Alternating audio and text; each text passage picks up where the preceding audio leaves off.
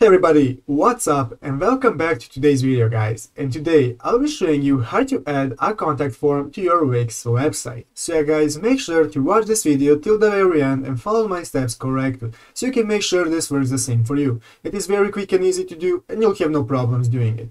But yeah guys, let's get straight into it. The first thing you want to do guys, go ahead and open up the dashboard of your website on Wix.com. So guys, you can see everything that you will have a button in the upper right corner called Edit Site. We want to enter this button so that we can open our website in editorial mode. So go ahead and click the button right there.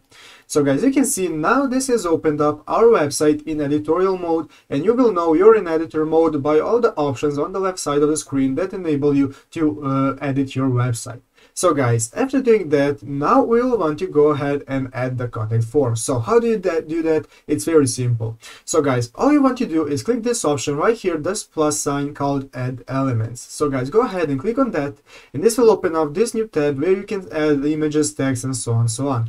We want to go ahead guys and find this option right here called Contact and Forms. So guys, go ahead and put your mouse on Contact and Forms, and as you can see now this has opened up this tab which enables us to put contact forms to our website. So guys, select the one you like the most. Let's say we want this one right here, and this will automatically add it to your website. As you can see, it is loaded, and now you can drag it wherever you want. You can resize it, you can change the text fields, you can change the last fields, you can change the email, whatever it says in this form, and so on and so on. So after doing that guys, just put it where you want it, and then the content form will be added to your website and you're ready to go.